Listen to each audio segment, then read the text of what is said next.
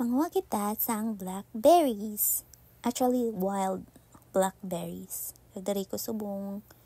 Kami samban ako pang lagaw. Lugayawon sa lasang. Charot. Sa kasiutan. Amo na siyang ang blackberries nga ginatawag. Tapos, ang black, amo na siyang luto. And then, makita ninyo mga pink nga na hilaw pa ina kag hindi nato ni napagkuang kay aslom pa na.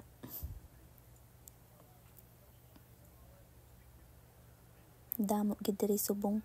Tapos wala diri mga tao guys, or wala nila na sapak, or maybe wala na sila kakita. Kita lang gid ang makapanguha diri subong.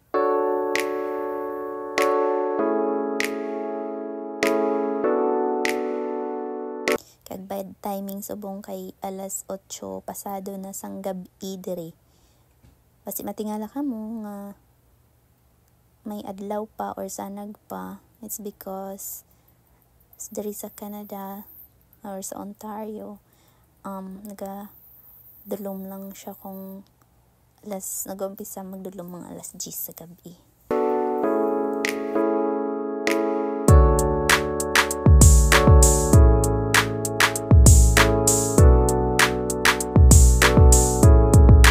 Gugtas ko kay kadamo sa mga lamok, kadaggo pa.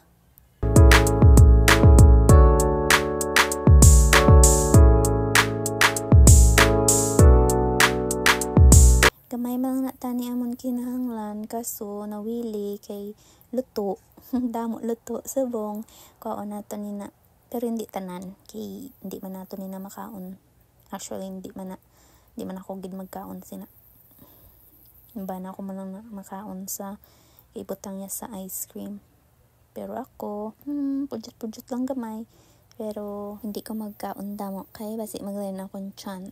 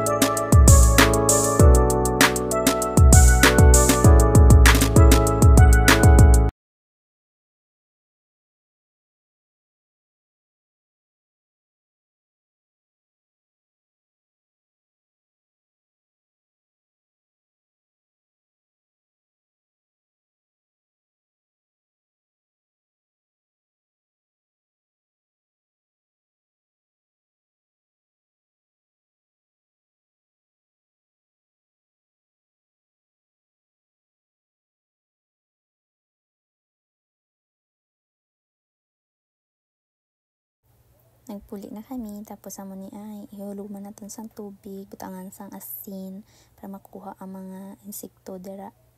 Hindi natin makita. Tapos huluman ng mga 5 minutes. Okay na siya. Ari, ginbunlawan ko na. Okay na ina. Tapos amo na yung ice cream, vanilla ice cream. Medyo ano siya subong melted. Melt buta nga hindi mag-frozen na sa freezer. Tapos i-prepare ko lang. Bana ko lang naman kaon kay hindi man ko pwede kakaon ice cream. Kay lactose intolerance me. Tapos kulang pa na. Tugangan niya lang galing karon.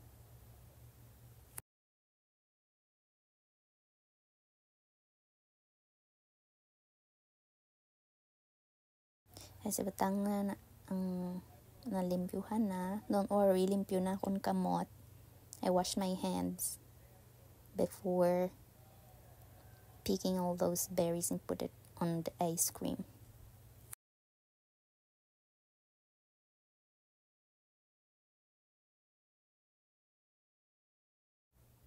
Para na, doon di man ganyan na presentable. Pero siya man lang na makaon. And that's the finished product.